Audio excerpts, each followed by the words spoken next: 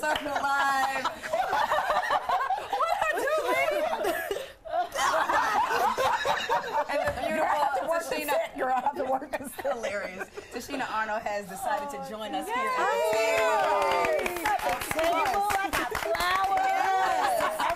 You can't let a legend walk out the door in the first 30 minutes of the show. You got to get all the extra tea that we can. Absolutely. Now, Tichina, we would be remiss if we didn't talk about the sexual harassment foolishness that's going on in the industry. And we all talked about earlier how we're all pretty girls, so we know we've experienced it. And you've worked with Bill Cosby and seeing everything that he's going through, and Matt Lauer and Harvey Weinstein. Do you think that the industry is getting better, as far as blowing the whistle on some of this behavior, or do you think that we still have work to do? Well, the industry is evolving.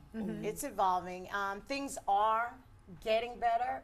But we are going through a change. There's a major shift happening here. And as it is that's just how life is. Things change, people change, we move on, and we grow. Or we don't. That's a problem. I think I'm happy that the whistle is being blown on things that should be addressed. Unfortunately, fortunately, I've never been a victim of that type of sexual harassment and violence, but I understand it. There is also that gray area where we have to understand these are people's lives. These are people's livelihoods. And no one wants to be sexually, and it happens to men as well. Men just don't, unfortunately talk about it because they're men. And, we have a situation here where it's shaky. And I think each individual occurance needs to be addressed by its individuality. You can't put it under one umbrella.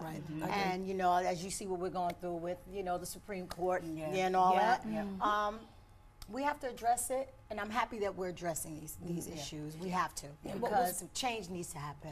Speaking of shifting and changing, the reparations Emmy skit was super funny last week at the Daytime Emmys.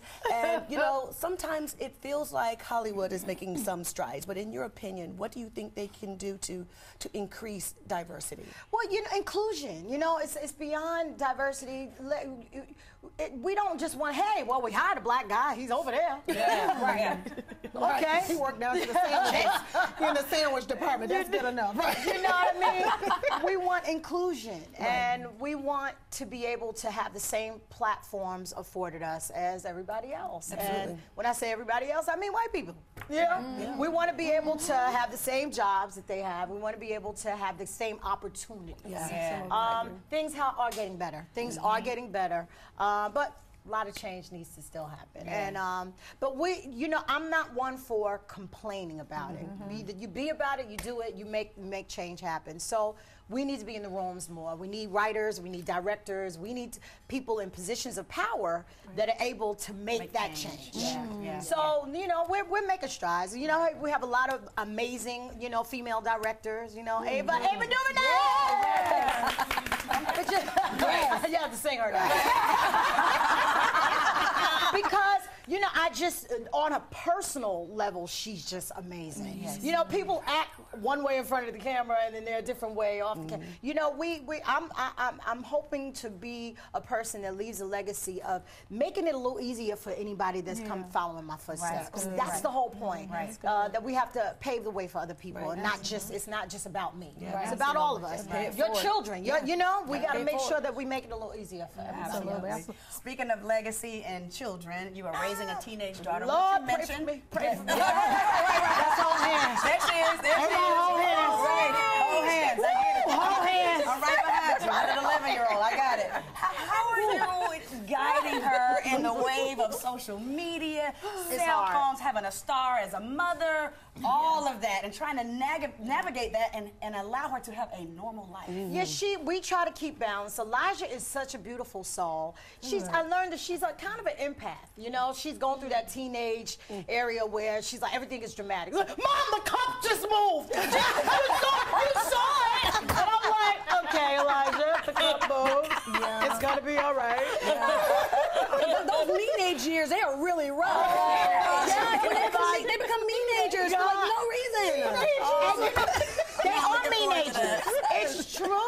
But you know what I said, Elijah, no matter how you feel right now, I will always be your mother, and I'm probably the one person that on this earth that will die in a blink of an eye for you. Wow. So that's not going to change. And your mother's always going to love you. I may not always make the right decisions, but we're a team. Yeah. So I've been on that team thing. You know, I'm going to use that. I've been on that team. You got to use that. That's good. And you got to take that phone away. I know. If I use a phone as punishment, I'm going to get her a flip phone. That's right. We're going to go to the flip phone. See how long I it said, take if I you to get text one in. call home from school, we're going to the flip phone. Yeah, she got to stay on the right track. Yeah. She got to stay on the But right she track. had good grades this season. Yay! Hallelujah. Amen. Hallelujah. Won't he do it? No, but it's not easy being a mom, but I enjoy it Yeah, me because too. it's my number one job. Yeah. Well, really quick, I want to shift the focus on Disney. This past week, or earlier this week, my sisters talked about the flack that Disney was catching because they were trying to whitewash, or it appeared that they whitewashed Princess Tiana from Princess and the Frog on the Wreck-It Ralph sequel. What do you think of that? What do you make of this? This is completely different woman. Yeah, that's the change that we don't want to happen. Keep the character. There we go.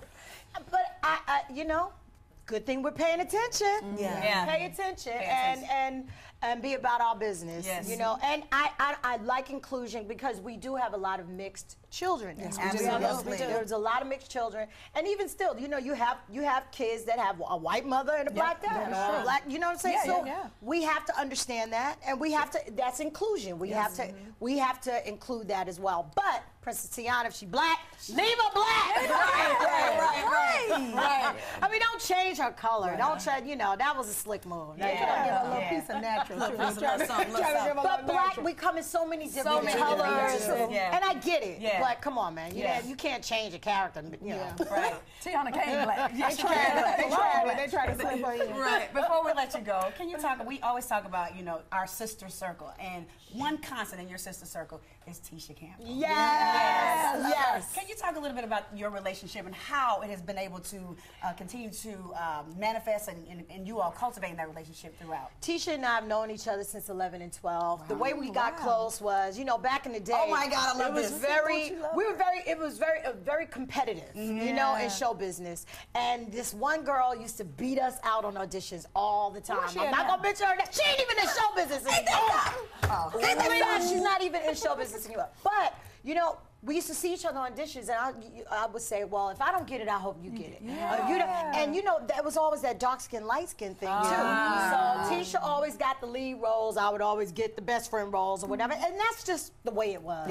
And the way it still is sometimes. But she and I found camaraderie in each other. We found comfort in each other, and just we became close. And when we did Little Shop of Horrors, we were 15 and 16. I love that. We were 15 to 16 years old, living in London. So it was during a very informative part of our lives where we just became closer. And of course, our relationships, we've had our challenges, but we are back at it. And Tisha, look, I can't make her go nowhere. We ain't going Good. You know, but it's wonderful to have a true friend and somebody that understands you. Man, You know? that's And it good. takes. That's what it takes. It helps. Absolutely. My God, doesn't she feel like our friend?